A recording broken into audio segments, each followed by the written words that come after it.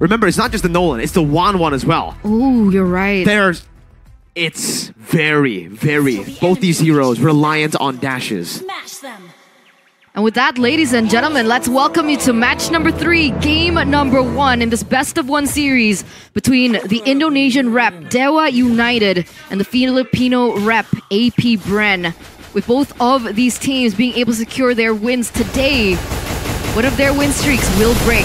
We'll see who comes out on top in Group A. Wow. Early on already.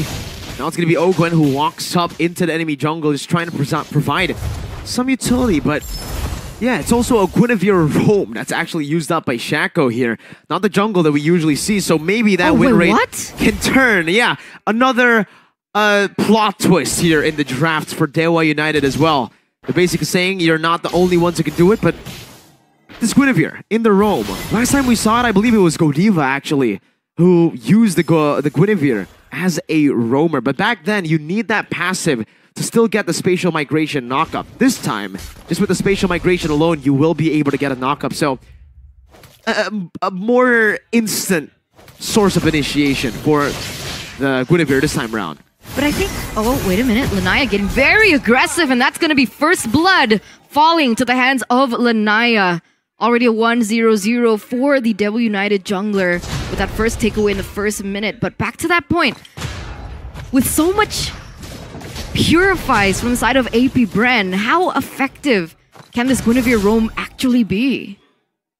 I think if it can bait out all the purifies, it's still going to be effective, right? That Requiem lasts for quite a long time, and hey, for Shaco, he has a lot of survivability.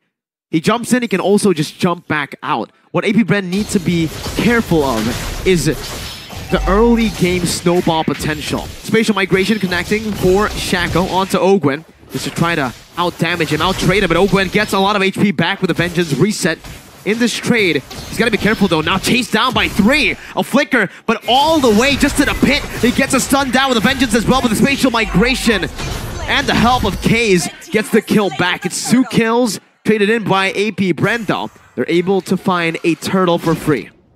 Okay, so already a very different idea that we're seeing here coming in from DEWA United. They're looking to pressure APBREN from the early stage of the game, realizing that most of the heroes that they have opted for do require a little bit more time to progress into towards the items. Mainly the gold lane and of course, Pharsa.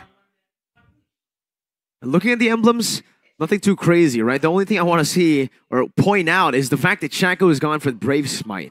Tank emblem into that Brave Smite with the power, with the Wilderness Blessing actually, to rotate across the map a bit faster. How effective it is still something that I'm questioning. Still something that I want to see here. Because so far, despite the 2 kills that they have, the fact that APBREN are still equal in gold shows you that it's going to be quite a problem for DEWA United once it comes to the mid game. That level 4 power spike for the Phoveus, it's going to hit. Truly is. Shaco opening up the map, giving some information to his team. But it looks like, oh, and he's going very, very aggressive. Even the final slash with the Violet Requiem there saves Shaco for a bit. Calteezy gets a good taunt up onto Lanaya. Appraiser's Wrath even committed down in the enemy jungle. But both teams will decide to just take it slow. Just like you guys can on Omni. Go and watch the documentary, mini documentary on EVO's brand ambassador Una and Bigatron's player Vin. More of a fight. Shaco taunted up. Oh, final slash dodged away from Shaco. Spatial migration into the front. Trying to find a cheeky little pick off, but will not find it. But it does give Watts a bit more time to get that weakness point. Ooh, that was a little close for comfort though. I thought, all right, cool. Shaco got out. Wasn't able to be taken down by APBREN, but then he dashes way back in. Luckily, it didn't amount to much from the side of APBREN, but it does give them enough space to perhaps set up for this turtle first. Let's see, Lanaya is level 8. From the side of APBREN, oh, Shaco goes in. And it's a Requiem to combo it together to fracture as well. Ogwen taking low, but he's still able to survive. A final slash as well to bring Dixon and Shaco to the right side of the map. And now even a Demonic Force committed in by Flapteezy to zone the rest of DEWA United away. For APBREN, the rest of them, to pick up a free turtle. Well played by the Filipino reps, APBREN. They realized that Kaltizi was actually a level below of Lanaya at that point. They forced a fight, was able to get an advantage, burn out the resources coming in from DEWA United, and were able to get a bigger say in terms of that turtle. But here we are. Gwen. Man, Arlet roam is kind of gross. It's back to its oppressive state. The adjustment to the base stats, right? That was really what kind of stopped Arlet from becoming a roamer anymore, because you have to build damage on this hero to actually deal damage. Now for the healing, the sustain, and the damage, with those base stats already being buffed out, he can just go in without a care in the world with tank items. Even with the quantum charge. That's a quantum charge on the Arlet. And now it's going to be a siege down below. Ogwin marching forward again in the bottom lane. Why going to be changed? You see the final slash brings them back, and it's a free hit from Super Marco. A desperate Requiem for the side of Shaco, trying to evade, but Ogwin still gets out, and it's only 2 members taken out for free. APBREN dominating the bottom lane team fight. They're so patient. They're coming back. With DEWA United leading in that early game, they've turned it completely around. APBREN 6 minutes in, already a 2k gold lead, and they've taken all the kills for themselves as well, turning it back, taking all the turrets from DEWA United one by one as they look to invade. Even the buffs coming in from DEWA United. Shaco goes in. Go for the orange buff. Steal Kaltizi, Appraiser's Wrath. The crossbow tang is ready, but look at the zoning from Super Marco. He's walking up forward and dishing out damage to provide the cover that the team needs. And even up top, this lane that should be an oppressive one against the Phobius. We saw this same matchup earlier in match number 1, Mielo versus Flaptizi. Flaptizi was on the Uranus, and Flaptizi was able to bully the Phobius. Not the same outcome this time. No, it's a completely different story. When with Flaptizi being able to win that lane, he is going to have a little bit more say in terms of this next neutral objective, where APBREN have actually already baited it towards their side. Kaltizi and Lanaya, this might just be a free turtle here for APBREN. DEWA have no way to get into this turtle pit unless Lanaya just dashes in, but now gets caught in the demonic force, chased down all the way. The more you dash, the more damage Flaptizi does.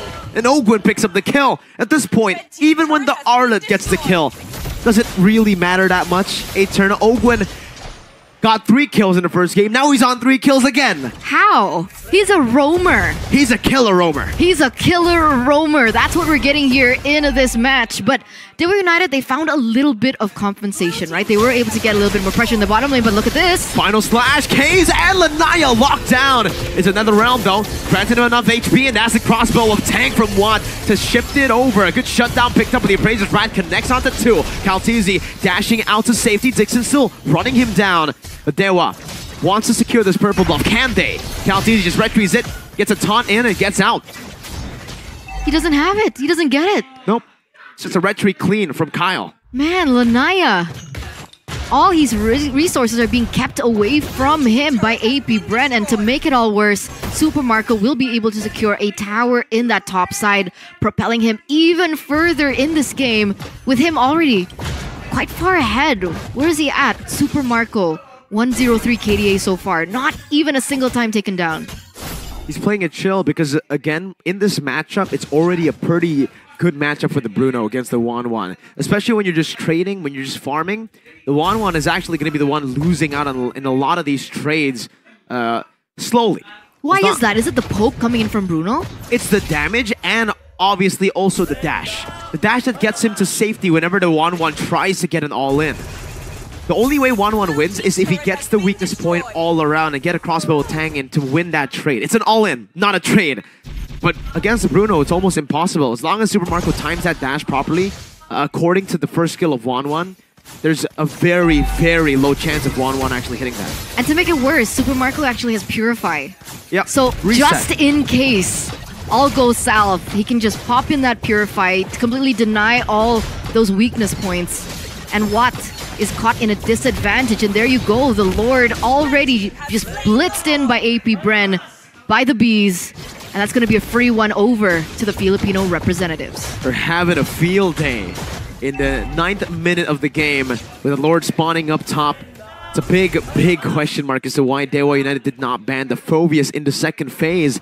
And why is that, Eternal? Did you maybe they thought the same, right? They thought, Arlet, no way it's going to be flexed into the roam position. And then meanwhile, Ogwin says, hold my bottle. I mean, that definitely is a possibility. Meanwhile, Anaya, though, he's angry. Fracture, some damage, but that's some good damage back as well. Anaya might be picked off. It's a 1-for-1. It's not worth it for DEWA. And Ogwin picks up the 4th kill in this game. The killer. He has almost all of the kills that APBREN has this game. And he's a tank. He's a roamer. He knows he's a roamer, right? But he also knows he's Arlet. He's vengeance. He's vengeance. The towers are going to be falling one by one here as all 3 lanes are going to be pushing.